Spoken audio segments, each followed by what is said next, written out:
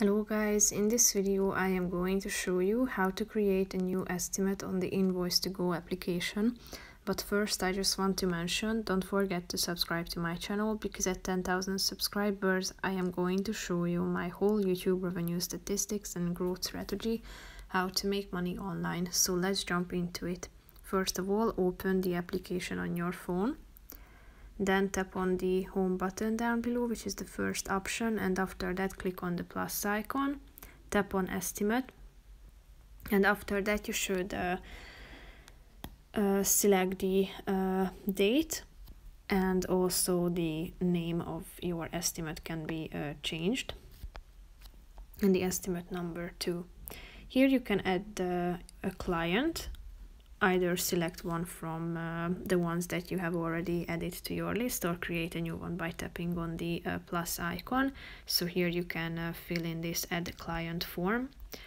Then you can also add the items by typing in the item name and the description of it.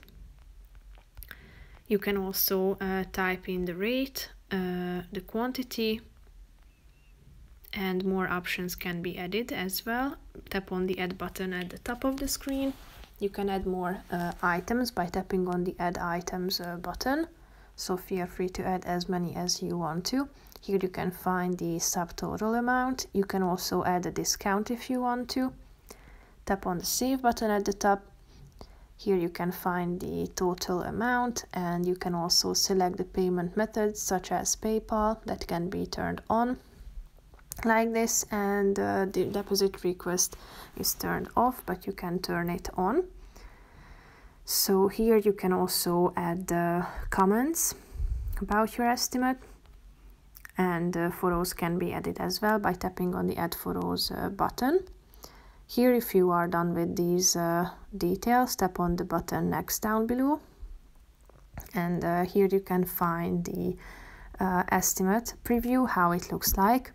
Here you can send it by tapping on the send button. You can select from these options such as email, text message, or if you click on the other options, you can find a bunch of other options via which you can send it, and you can also convert it to an invoice, print it out, copy it, export as a PDF file, and so on. So tap on the done button at the top of the screen, and basically that's it. You can find it in the estimates section down below. That's pretty much it for this video, guys. See you in the next one. Bye bye.